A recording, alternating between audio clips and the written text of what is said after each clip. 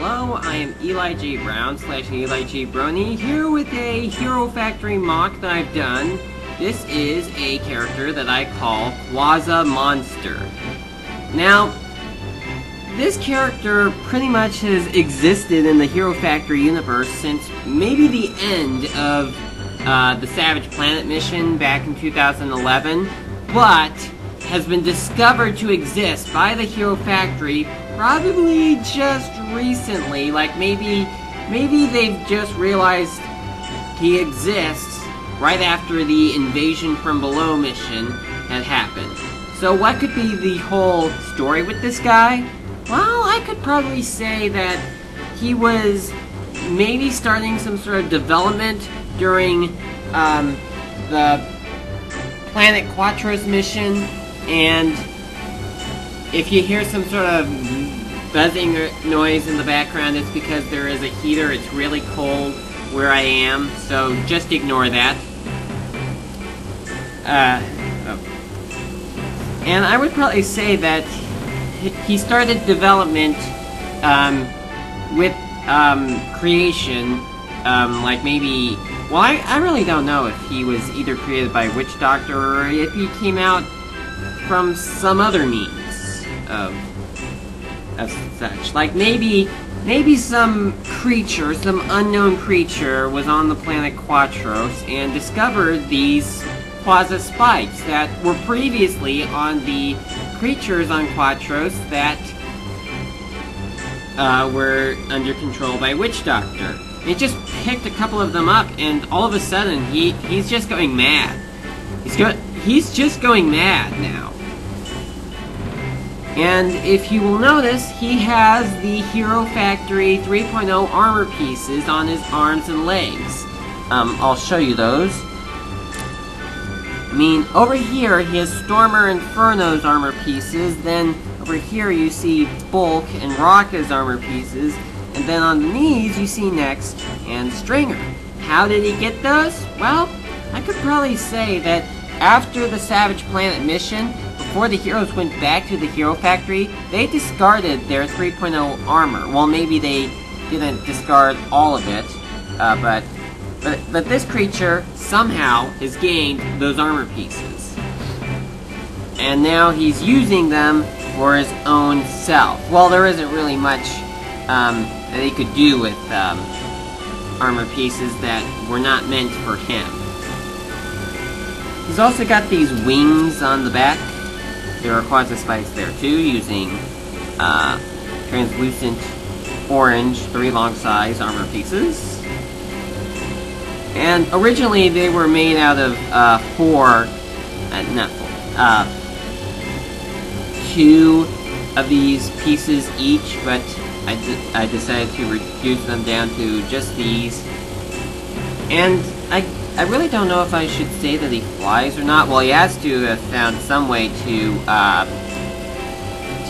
fly off of Quatros. I mean, I don't know if an animal could actually fly in space where there's no oxygen, but you know, with Hero Factory, a fictional world, anything could be possible. He could have done that, because it could be a possibility that there is a breathable atmosphere in Hero Factory space. But that's just my thought. He also has this weapon right here. It's Gorast's head on a blaster. Take a look at that. And I'm actually going to take this off, show you how it's done. Did you just faint because I took your weapon away? I'll give it back, alright? I just want to show the audience, it, alright? I'll give it back to you when I'm done, alright.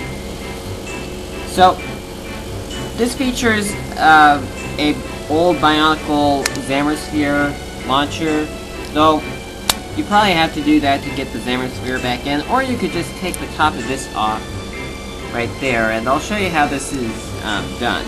Uses this, it was on, okay. This old ball piece to hold the Gorast mask on, and it actually uses a broken bulk cut piece in the 3 long size, though these pieces right... Oh, sorry. These pieces right here are hiding that. And so I put the Goris mask on, like that, and then put it on there. Okay, here you go. See? I told you I would give it back to you. And now with the head here, well, you guys may recognize that mask from Bionicle. It's, actually I can't remember his name, but you know who he is. So I used this, I actually did a custom build on this guy's head. I actually did a custom build on the body too, so I think I'll show you that. I'll start off with the head. Don't worry, I'll put your head back on when I'm done. It looks like he doesn't want his head to come off. Okay. Well, I'll just show them. Show you guys. This. Well, first I gotta take the mask off. Yeah, and basically, this uses, I know you're thinking about falling backwards, these 2 pieces right here, to make sure that the head is lowered properly. And then, this 5 long size translucent orange armor piece is basically supposed to be used as part of the eyes. And then, right here, I use a 4 long size axle piece and a translucent ball cut piece from the old Bionicle series that you may remember from the Roxy sets. And so I put this on, and then I put that mask on, and there you go. It's pretty good. And you probably already noticed this earlier in the video, but I put an old Bionicle mask on the back of the head just for some coverage, because without that head, first he fainted because I took his weapon away, and now he drops his weapon. Wow. This guy must have a multiple personality. Maybe there are a lot of things about this guy that even I don't know about. Gee, I created this guy and I don't know everything about him. But as I said, without this Bionicle head on the back of the head for coverage, it just looks kind of bare. Though you can see, sort of see how the head is assembled, but yeah, it really is kind of empty without that. Okay, so now I'm going to actually take the weapon away, and now I'm going to show you how the body is actually built. Okay, so I'm going to take these wings off, because they're pretty obvious. And you see that, that piece right there, that old Tomometru Lake piece? Well, I'm going to take that off, because that's also pretty obvious. And this piece right here, with an axle piece here, and and 2 friction holes going the other way, that uses a Vizirac body. And if anybody is coming downstairs, please do not disturb me. I am busy filming, thank you.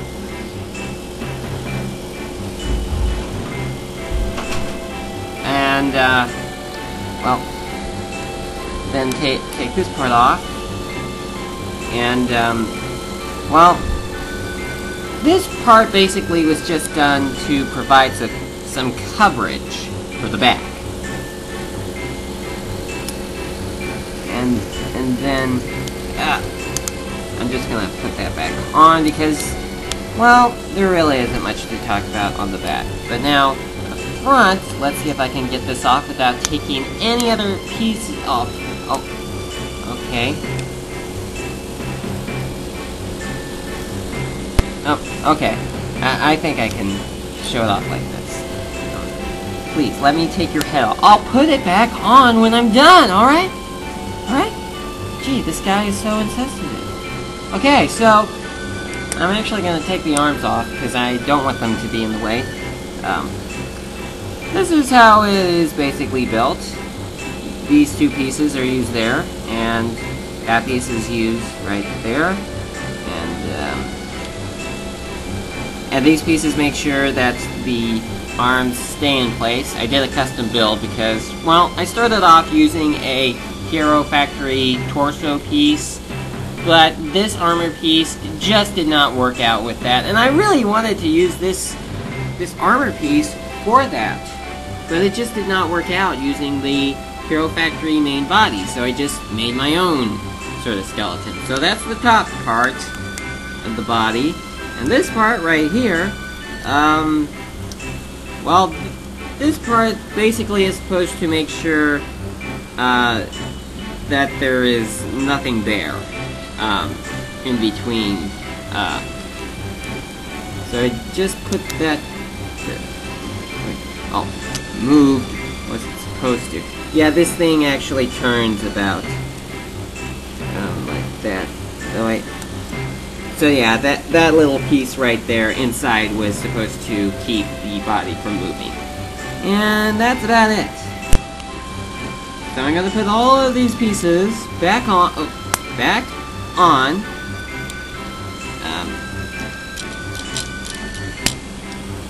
and that is what I call for now a Quaza monster, though I may decide to.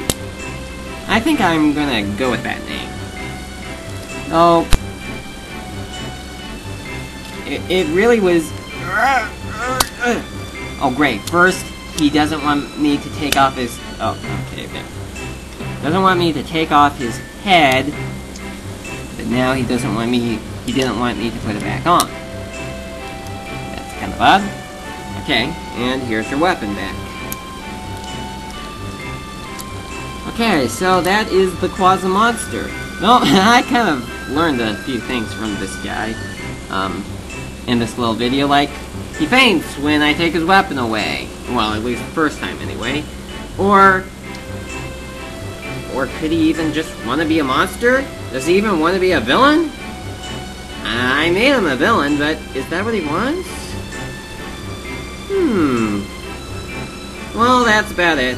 Thank you for watching, and I'm gonna keep this guy around on my shelves like I do with most of my mocks, to keep in case I ever need to show him off in a video again, or do some pictures. It's good to keep these guys around for 1, 2, maybe 3 years or so. So, yeah, thank you for watching, and I'll see you next time.